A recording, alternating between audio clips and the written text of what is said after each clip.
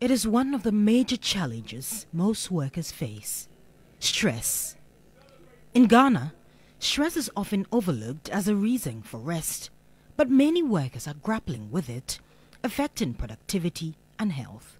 This work, if you get stressed, it affects you a lot. So you need to take a rest.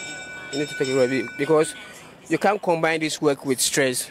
You will definitely get an accident, or you will get an issue, definitely. Things are not going the way that we want now. So you yourself, you need to at least put certain things into place to manage it yourself. Otherwise, this thing will kill you.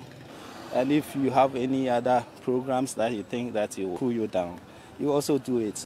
Work-related stress resulting from long hours, heavy workload, job insecurity, and conflicts with co-workers or bosses can significantly impact a worker's efficiency.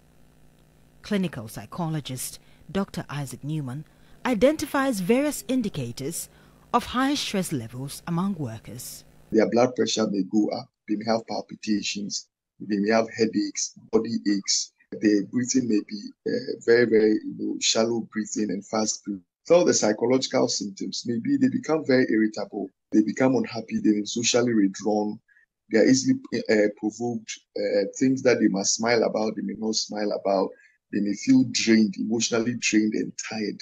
He asserts that stress management extends beyond the worker to include institutions as well. Every workplace should have a policy on mental health, and all these issues should be addressed in the policy.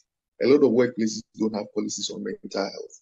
And so they don't even know what to do when someone comes and says, I feel depressed or stressed. They don't know what to do about it. Some things that can help. The first of all is identify what stresses are and seek help for those things. So if you know that your stresses are, let's say, abuse, or it's about relationship problems or marital or finance, then you may have to be targeted in terms of your coping strategies. Then have a positive mindset about life. A positive mindset is one of the very, very important things.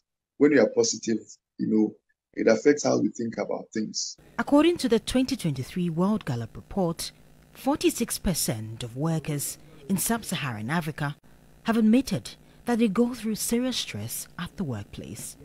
Clearly, workers might have to take coping mechanisms seriously in order to reduce stress. Judith Brown, TV3 News.